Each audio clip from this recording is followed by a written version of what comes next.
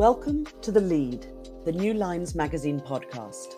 I'm Amie Ferris-Rotman, and this is a podcast where we delve into the biggest ideas, events, and personalities from around the world. Our guest today is Julia Ioffe, who is founding partner and Washington correspondent for Puck, a media company. She's also former Moscow correspondent for The New Yorker, Foreign Policy, and has written for The Atlantic, The New Republic, The New York Times Magazine, and many others. It's been more than 7 months since Russia launched its full-scale invasion of Ukraine. The war in Ukraine and the situation in Russia are grabbing more headlines than usual. President Vladimir Putin's mobilization order on September 21st has shaken the world, but more importantly, Russia itself. We are witnessing mass protests against the military call-up across the country, from the glittering cities of Moscow and St. Petersburg to the turbulent, mostly Muslim North Caucasus, and even to remote Yakutia in the Far East. Julia Ioffe, welcome to the podcast. Thank you so much for having me, Amie. So we are seeing what feels like a cataclysmic change, an epic moment in time when it comes to Russia. Would you agree with this, Julia? It certainly feels that way. You know, it feels like Russia's losing the war and that it's trying to throw everything at it. A war that was completely unjustified, unprovoked, and was a terrible mistake based on very, shall we say, stupid miscalculations. And now that the war is very clearly going Ukraine's way, Putin started basically throwing cannon fodder at it. And Russians, especially Russian men, understood that very clearly and are voting with their feet.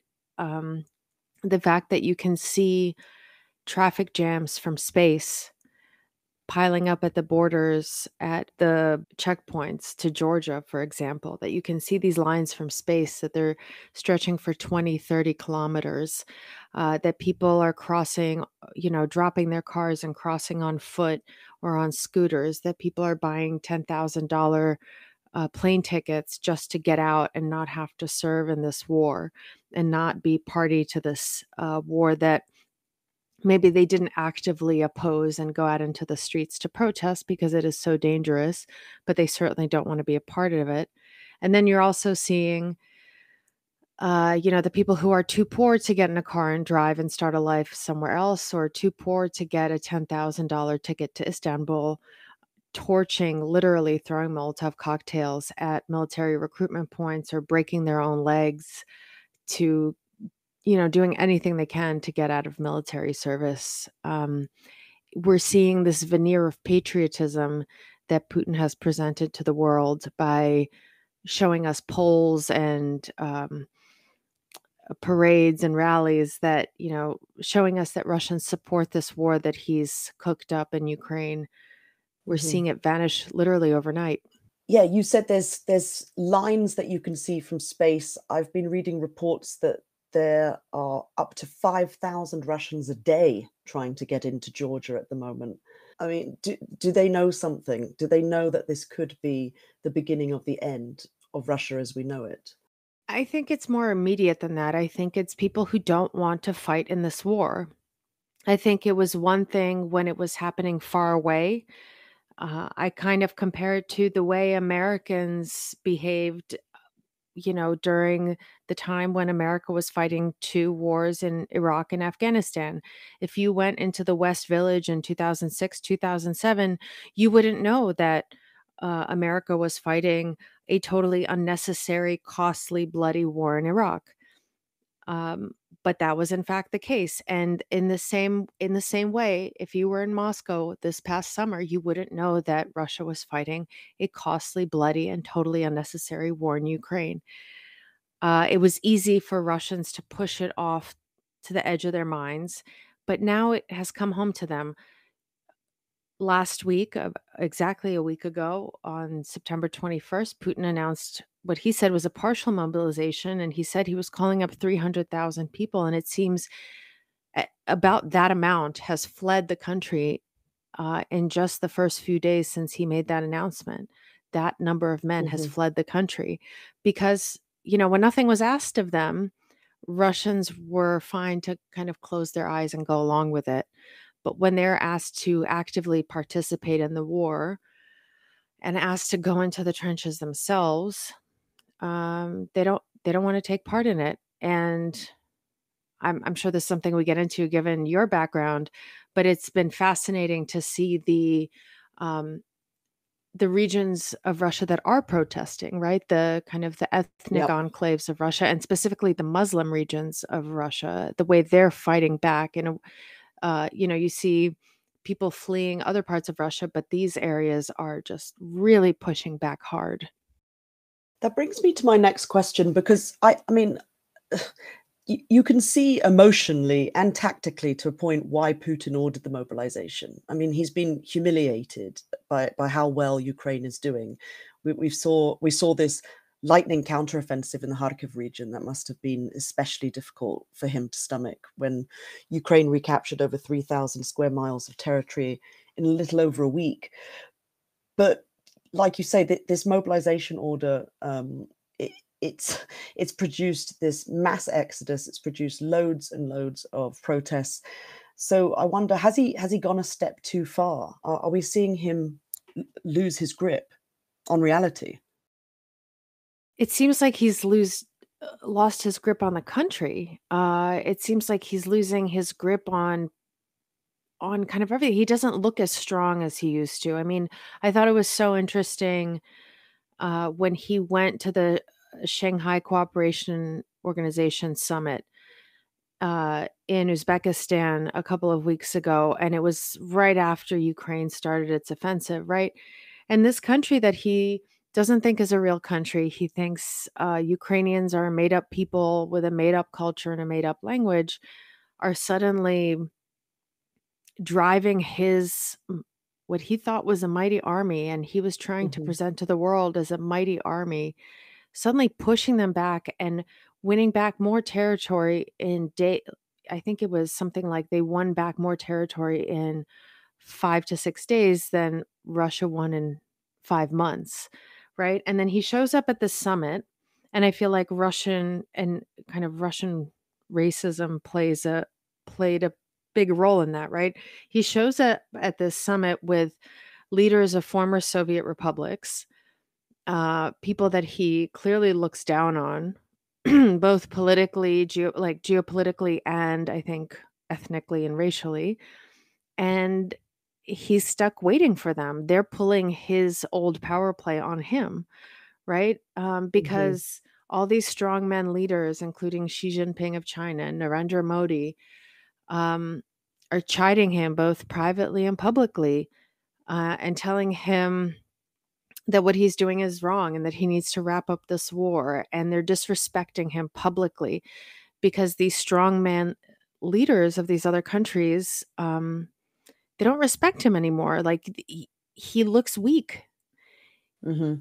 He looks He really weak. he looks very weak. This army that he told the world was gonna roll Ukraine in 3 days can't even take the Donbass. They they're they've lost 50% of their tanks in less than a year. They seem to be completely incompetent. He tries to call up a draft, and as many people as he tried to call up leave the country in less than a week.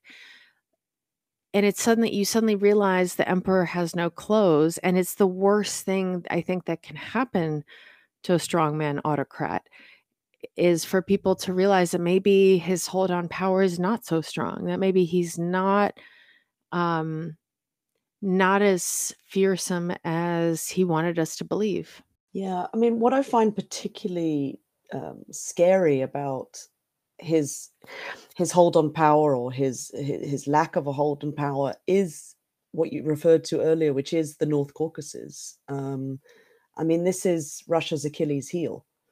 The string of southern republics, which are mostly Muslim, which have a long history of battling for independence from Moscow, and we've seen really fierce, Mhm. yeah, protesting coming out of Dagestan, even out of Chechnya, where Ramzan Kadyrov rules Mhm. with an iron fist. I mean, yeah, what do you think about that? Is this I think it has the potential to really change things. Yeah.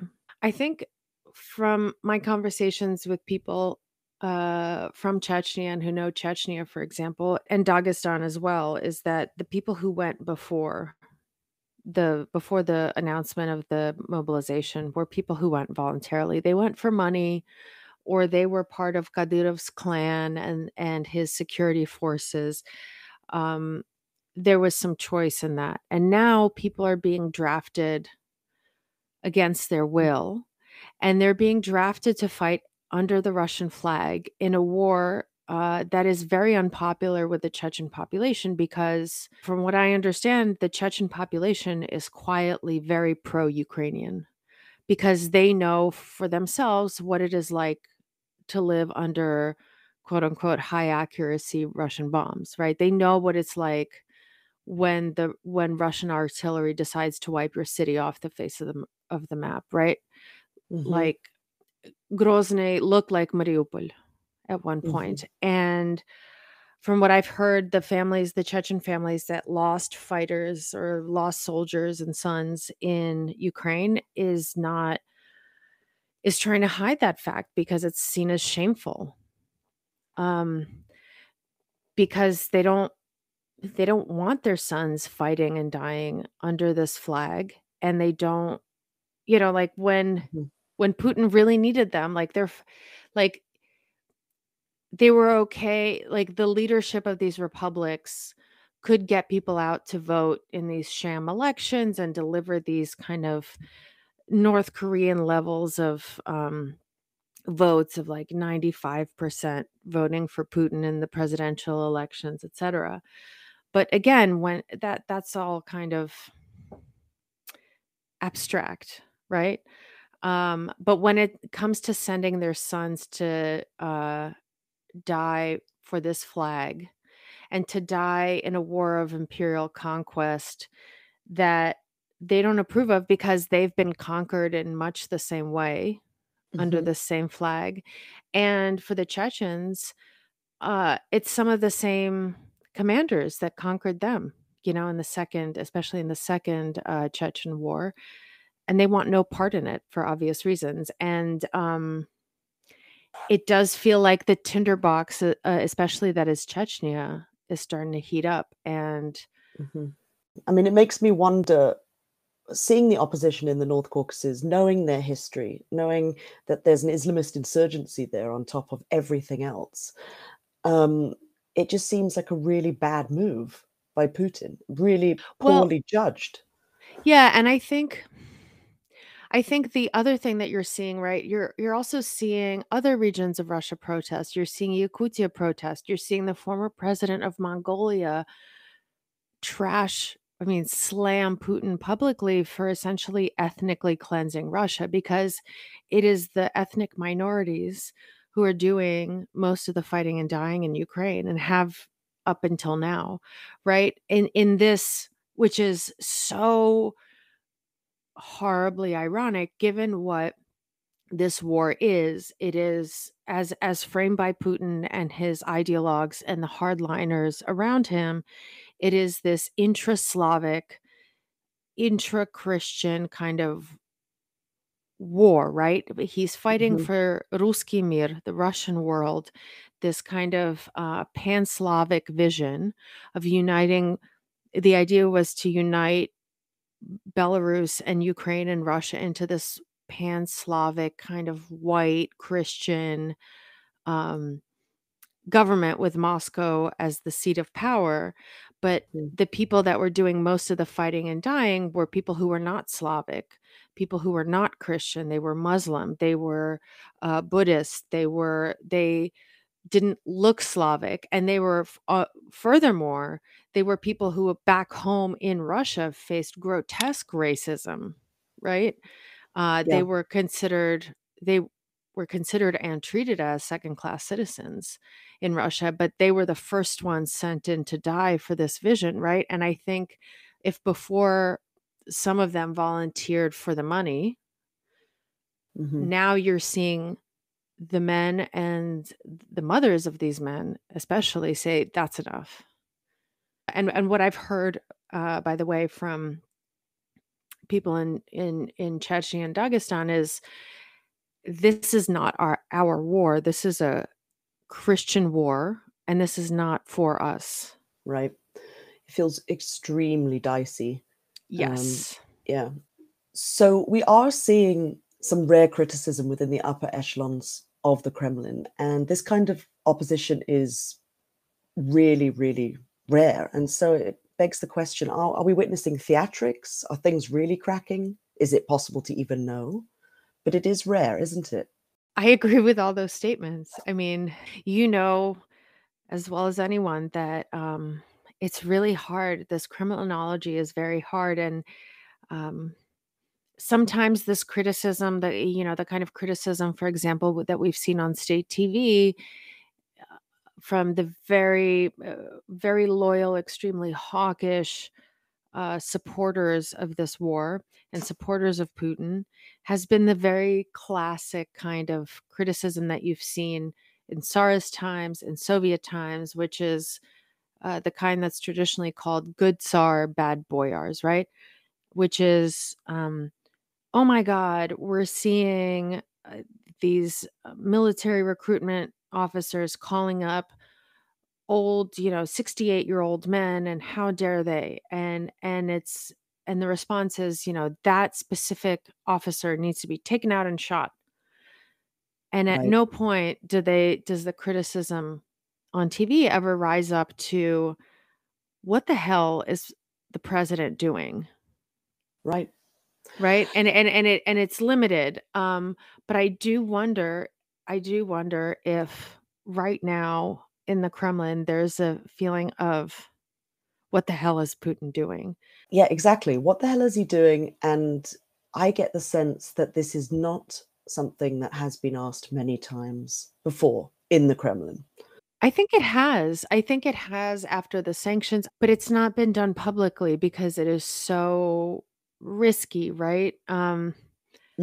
A lot of these people have been kicked out of the West. They have no more lifeline. They're kind of they've been shoved back to Russia, shoved back in Putin's arms. And even if they weren't, a lot of people have been falling out of windows recently, and a lot of people have been committing suicide for no reason recently too, right? Mhm. And Mhm.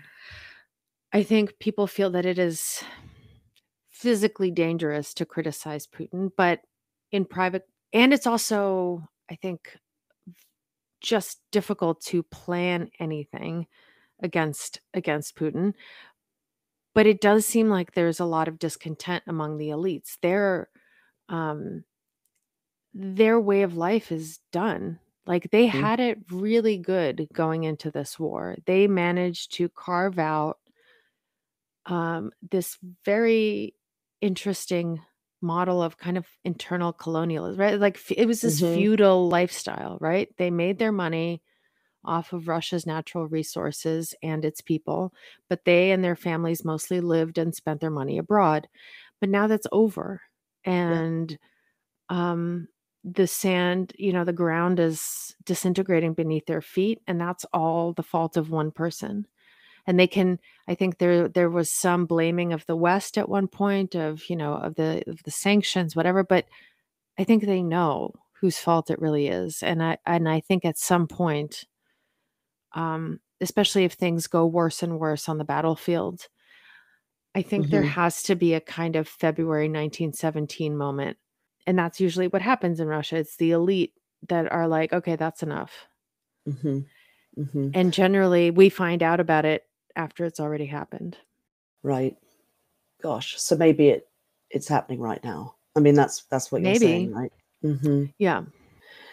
I mean, Russia, I'm just thinking back to when I met you and when I first moved to Russia as a journalist in 2007. A year later, you moved, and 2 years, 2 years oh, later. sorry, it's 2 years later.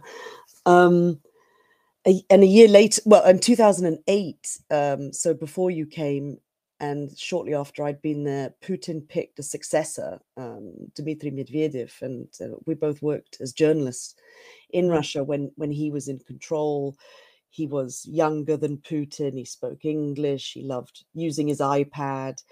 He was this sort of modern supposedly Western leaning leader. And I just think compared to now, when we were there at the beginning, that really was such a different time, wasn't it? I mean, it seems Yeah.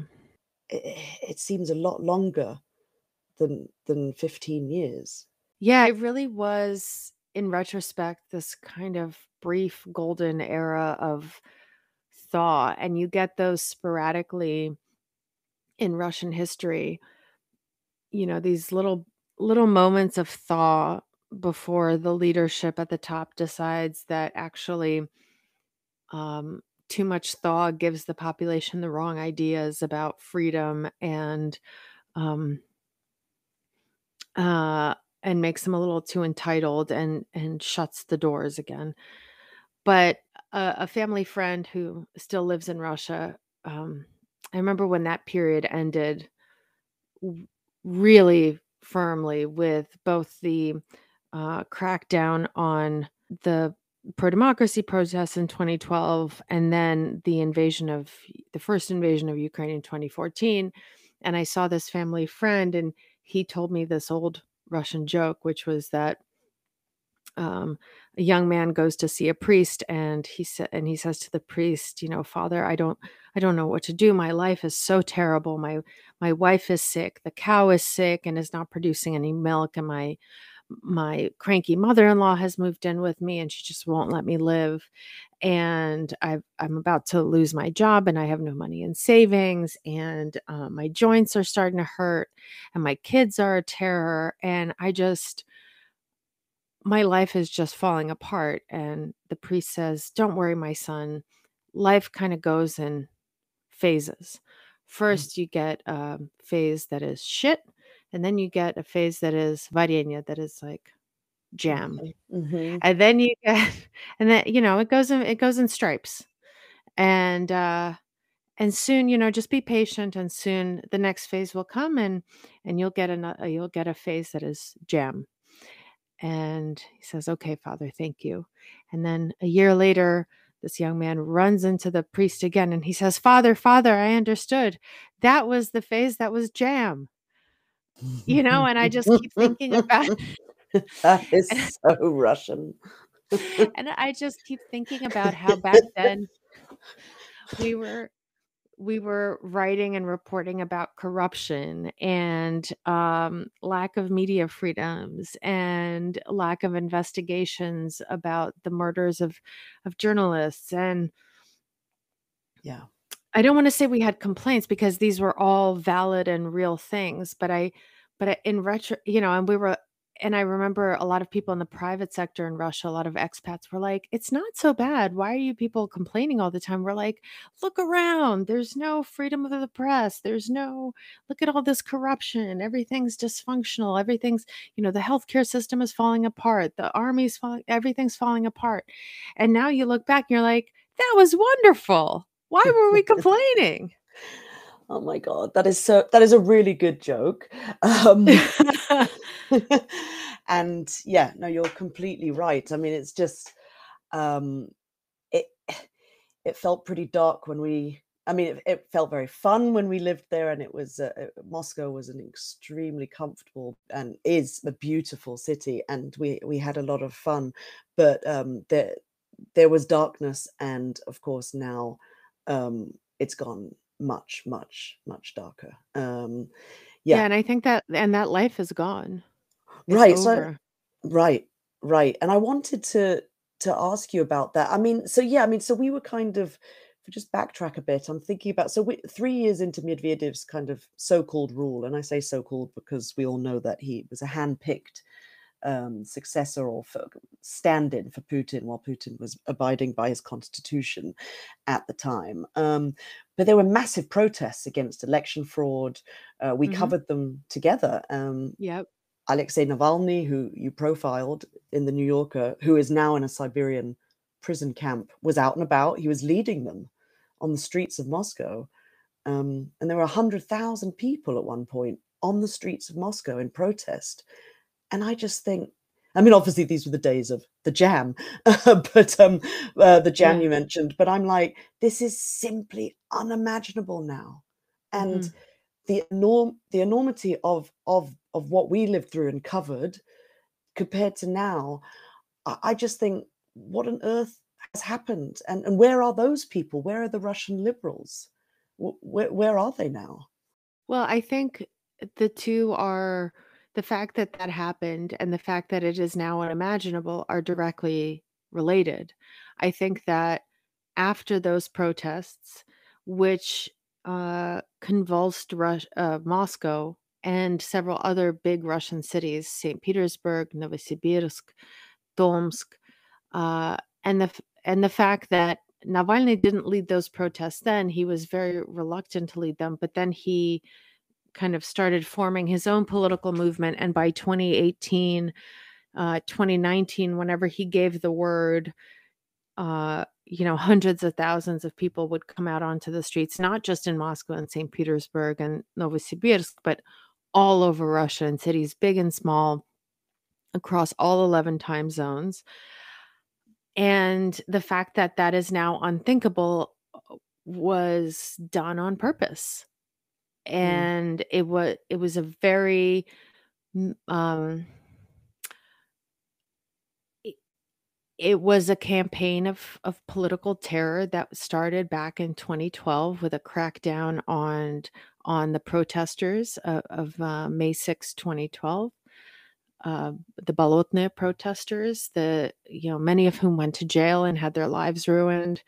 The shutting down, the gradual and then very sudden shutting down of the independent press over the last 10 years. I mean, at this point now, there is nothing left of the independent press inside Russia. There is literally nothing left. Everything is either closed, and what's left of it, everybody is in exile. In terms of opposition leaders, everybody is in jail or in exile. You know,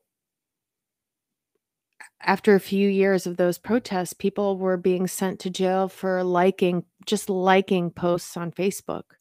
And once people start going to jail for stuff like that, people very quickly, especially in a place that, where people still have grandparents who were either in the gulag themselves or lost parents or siblings or friends to the gulag, where that is still, the political terror is still in very recent memory. You don't need a lot to scare people back into submission. The historical memory does a lot of that work for you. And it was, a lot of new units like the Russian National Guard, Rosgvardia, were formed to scare the population back into submission so that the kinds of protests that you and I covered back in 2011, 2012 would never happen again. And so that they would be unthinkable. I mean, I was shocked that, when the mobilization was first announced, the protests that did happen in the main Russian cities were, 100 people here, 60 people there. They were nothing, right? The biggest really protests small. actually were in Dagestan, in Yakutia, in these kind of ethnic republics. The real protest was the silent one, was people voting with their feet, right? Because you can't really get arrested for that. But Yeah. Or although you can be punished, right? Because I've heard reports that they've set up conscription offices along the border. yeah, but that took them a while, right? The first few days, if you could get out, you got out. That's true. That's true. They were not, well, the whole That was a mobilization is. form. What I'm saying is that became one of the only forms of protest allowed to Russians, was to leave. And I think that was one that suited Putin really well. And you had people who were loyalists to him, people from that circle telling me in the early phases of the war, when we saw that first wave of hundreds of thousands of Russians leaving, activists, journalists, people who were morally opposed to the war, running especially toward Europe and Georgia, Armenia, Turkey, Israel. And they said, these people close to Putin and the foreign minister were saying, this is great because everybody who is left, so these vocally anti-war people have left, and everybody who's left either supports the war or is too scared to speak up. And that suits us perfectly. Unbelievable. I mean, just how you could have that sort of viewpoint. I mean, it's cynical, but extremely practical. It is practical, but I wonder if it can even if it can maintain. I mean that because as the war deepens, as more people die, as more Russians die, as more people are conscripted, surely this descent will keep up, will keep spreading. Yeah. Don't you think? I mean, I do. It just feels, I don't know. I kept thinking about World War One as Putin got ready to invade, and I just kept thinking, if he does this, this will be his Nicholas II moment. The last Tsar, the Tsar who pulled Russia into World War One and paid for it with his throne, and ultimately Russia paid for it by becoming a Soviet country for the next 70 years. But it all kind of unraveled with things like this, with Russia doing very poorly in the war, with soldiers not really understanding what they were fighting for, not wanting to fight, and fleeing conscription and deserting en masse, mm, and the elites uh, feeling like the Tsar was leading them into the abyss, and then conspiring to oust him and to push him off the throne, which they did in February of 1917. But yeah, that analogy of Nicholas II never left me back in January, February of this year, and now I'm just thinking about it nonstop again. mm-hmm.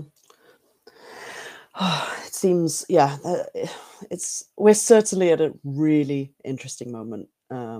To put In it mildly, To yeah. put it mildly, yes. I mean, I just don't understand. What I don't understand is because we lived there through all these ups and downs, these kind of openings to the West, and then shuttings. And I mean, why did Putin want so badly to host the Winter Olympics? I mean, I understand why he wanted, but then why, as soon as it was over, have Russia-backed forces kill people in the center of Kiev during the Maidan protests? What is the thinking behind that?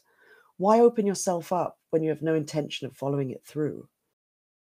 Well, I think he thought he was following it through. If you think about 2014 and him ordering Yanukovych to order the Ukrainian security services to shoot protesters in Hmm. Kiev in February of 2014. I think the thinking was, A, they've spoiled my Olympics. Right. Okay. And no, I'm serious. He gets very upset at these things. He got very mad at the liberal pro-democracy protesters who spoiled his third inauguration in May of 2012. He gets Mm, very upset at these things. And B, he felt like Yanukovych was being too weak and he had let the Maidan protests go too far, and that it was time to crack down, get serious, and end them once and for all. Um, but right. in fact, the order to start shooting live ammunition at protesters and killing about 100 of them was actually the thing that accelerated the collapse of the Yanukovych government.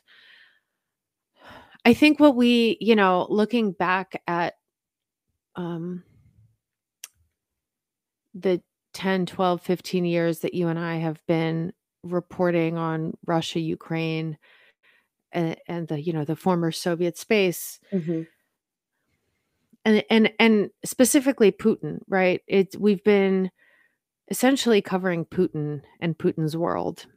Oh yeah. In retrospect, it kind of it was all going to end this way. Hmm. Like all the people who said, "Oh, he would never," a a year after you got there, he invaded Georgia. And I remember that moment. I was still living in the US at the time, and I remember all these analysts saying he would never do that. It's not logical. It wouldn't make sense. It'll mess up his economy. It would mess up his standing geopolitically. It doesn't make sense for him to do that. And then, of course, he invades Georgia because he is not thinking the way Western analysts are thinking or looking at the situation. He had other Hmm. goals in mind. He had other plans in mind. And this was always going to be what happened. Like, um, he first developed these repressive mechanisms inside the country, and then he exported them gradually outwards. These dictatorships, they never stay inside the country. They always have to expand outwards. And um it's like, Yeah. of course it had to end like this. Like it couldn't have just, because sometimes I just think like, okay, yes, he was jailing and poisoning dissidents and shutting down the media, and it was terrible, but for the, for the vast majority of Russian people and for pretty much most Ukrainians, life was extremely livable. Mm-hmm. Like, кому это мешало? Like, why Mm-hmm. couldn't he have just let it sit, let people live? But he couldn't. Like, that's, and it drives me nuts Yeah. to think about it. It's just so unfair. It is unfair, and I mean that's the thing. After those protests, because you said how life was pretty comfortable, and it was. I mean, after the protests that we covered, the authorities actually dramatically transformed Moscow. Right? I mean, that became a On sort of purpose, I think. right an agreement of such. Right? Like Moscow became this really cool hipster paradise in a way. Yeah, I just keep thinking that right before the war started, Moscow got like a dozen or half a dozen new Michelin-starred restaurants because the restaurant scene there exploded. It was incredible, as you and I remember. Uh, and then this past weekend, there were reports of of chefs at these very Michelin-starred restaurants getting pulled off the line and getting draft notices because the army needs to be fed, right? And cooks and doctors are eligible for the draft. So it's like the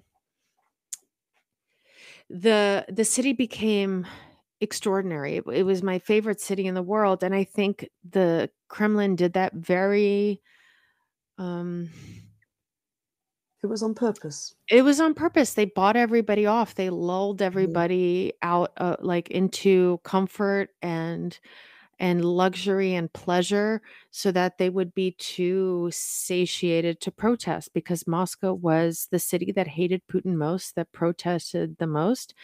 And and I just remember, I don't know if you remember Kremlin Russia, Mhm. the satirical Twitter account that tweeted kind of in the voice of the Kremlin. It was supposed to be kind of the id of the Kremlin. And I remember back in 2012, they tweeted, "Why does everybody keeps talking about the stick? We can mess you up with a carrot too." Right. And I feel like that's what the last 10 years were. It was about um, fighting the opposition with the carrot. Mhm. Mhm. Yeah, I mean, absolutely. And you said it was your favorite place in the world. I lived there for 8 years. It was my Hmm. favorite city in the Yeah. world too. I mean, it was so beautiful, and so easy. It had, it became this 24-hour Yes. city. Yeah, great food, great arts. We often felt we were sort of on top of the world, and And but also it became, I mm, felt in the last few years before the war, it became an almost apolitical city because people became so dispirited and they felt that the politics were impossible to change. And people got sick of smashing their head against a brick wall that was never going to give an inch, that they decided to kind of put their energies elsewhere. And as a result, you got this incredible music scene, an incredible art scene, an incredible design scene, an incredible restaurant scene, because people just got tired of putting their energy, an incredible theater scene. yeah, Because, why keep pushing against a wall that's not going to give, right? And people just kind of decided Putin's going to be here forever. It's pointless to fight it. Might as well put our energy somewhere else. And Moscow is an amazing city. Let's just focus on our lives and on art. mhm, Um, this kind of internal emigration, right? Which is the classic thing that Russians do when they feel that they can't change anything global around them. They They focus on the small things in their lives. And it made Moscow an incredible city. And the thing is that I think that even if we ever do get to go back to Moscow, that Moscow will never exist again. That Moscow is long gone. Yeah, I'm getting very sad now. Sorry. No, honestly, it's just, I mean, what do you think the future looks like for that Moscow, the one you've just described, the one that was bursting with creativity 10 years from now? I mean, or during the next 10 years? I think that Moscow is mostly in exile right now. I think that Moscow doesn't live in Moscow anymore. That Moscow is in Tbilisi, is in Istanbul, and is in Berlin, in Barcelona, in Paris, in London. Mm-hmm. I think that Moscow also has,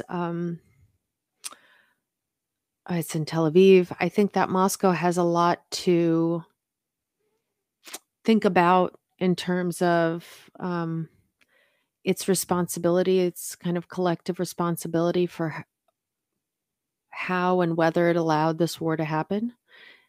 It has a lot to think about in terms of helping rebuild Ukraine when this is all over, Right. um, as well as rebuilding their own lives and rebuilding Russia once this regime is over, because it will end at one point. Mm-hmm. Mm-hmm. It will. Um, Yeah. it will, but that is like, building takes a lot longer than destroying. And what makes me sad is that, this took 30 years to build Mm-hmm. after the collapse of the Soviet Union. And, how long will it take to rebuild a new Moscow, a new Russia after this one collapses? Right. Um, Probably not in our lifetime, in the way we've seen it. or it will, but we'll just be very old. Right. The optimistic version in our Yeah. lifetime, but at the very end, or in a, We won't yeah. be able to stay up till 7 AM and yeah. Oh, well, I can't do that anymore now. But but yes, there was a lot of staying up till 7 a.m. I mean, and it was glorious. I must say, watching Ukraine, and for me reporting from there, I've been there twice since the war started, and of course watching the unrest in Russia and everything we're talking about and the unraveling of Moscow, and watching this diaspora form, um, is deeply upsetting, and is pretty much all I think about, all I read, all I want to read. I'm sure it's the same for Yeah. you. Yeah, you have family ties there, and you've spoken before about losing your motherland twice. So, I mean, could you expand on that a little bit? It must be a very lonely feeling. Um, I mean, I will say it's nothing compared to what, uh, the residents of Mariupol went through, or the people who have been bombed in Kherson and Melitopol and Nikolaev and all over Ukraine have been through. And, Ukraine by some counts Russia has killed by some counts 30,000 Ukrainian civilians. Um, Hmm. and Russia has destroyed countless homes and has created millions of displaced people inside Ukraine and millions of refugees outside of Ukraine. And nothing I feel compares to that. Right. Um, I have also seen my Russian friends and family lose not their physical lives, but their lives as they knew it overnight. Having to flee, make the decision to flee in a matter of hours with one bag. They weren't running from bombs like their Ukrainian counterparts, but they were running from arrest. They were running from the draft. And they didn't have time to think. They didn't have time to plan. They went wherever they could go, wherever they could get a ticket. And that level of stress and chaos is not something I have ever experienced, or trauma that I have ever experienced. And also having to do that as an adult and having to rebuild in a new country, in a new language, is not something I've thankfully ever had to experience. So I've never, what Mhm. I'm feeling also doesn't compare to that. What I'm feeling is more, I my family left Moscow when it was still the capital of the Soviet Union when I was 7. We left as refugees from a country that was pushing us out, had been pushing us out for decades, where we were second-class citizens. Uh, we were fleeing state-sponsored discrimination, but it Mm. was also the place. Anti-Semitism. Mhm. Yes.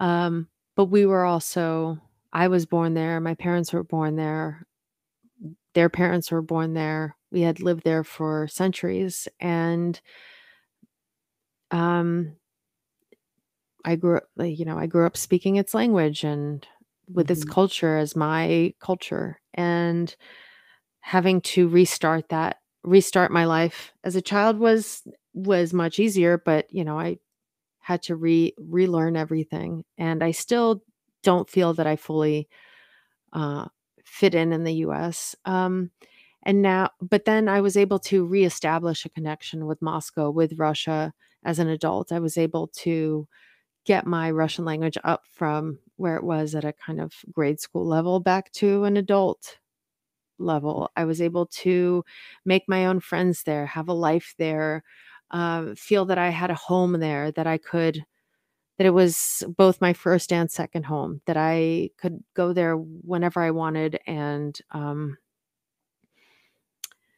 it kind of took some of that trauma of emigration away because I felt like I had reestablished that connection, and,